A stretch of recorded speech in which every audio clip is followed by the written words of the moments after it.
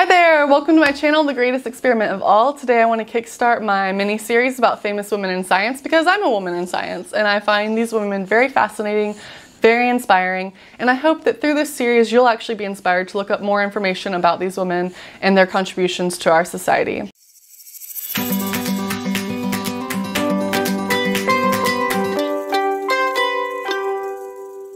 So to get started, I want to talk about Maria Merian. She was a famous entomologist, and it's actually believed she became an entomologist because when her mother was pregnant with her, she went to a bug collection and apparently they thought it kind of seeded the ideas in her.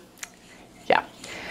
To go along with our bug theme here is our next famous scientist, and she's actually a Navy admiral and a computer scientist, and that's Grace Hopper. She coined the term debugging whenever a moth flew into her computer system and she had to get it out. I think that's really cool. I had no idea.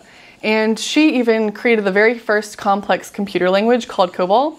And another cool and interesting thing about her, and something that I felt was really inspiring, is that in her office she kept a clock that actually went the opposite way. It ticked backwards, and that was to tell her and teach her every day, to remind her that, hey, things don't just have to work one way and they're still useful. So I thought that that was especially inspiring about her.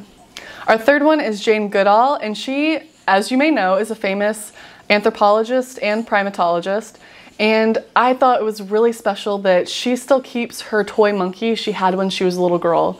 And I think that's just so cute, and it just goes to show that, you know, we're all still children at heart, and we may be famous scientists, or, well, not me, they are, but, you know, they may be famous scientists, but they're still people and they're still women, and, you know, they have these special little quirks about them.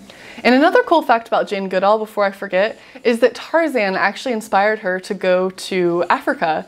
And I absolutely adore Tarzan, the original Disney movie. Not really the new one, but that's a whole different story. Anyways, I hope that you enjoyed this first video in this series, and I hope that you'll come back next time. Until then, much love from me.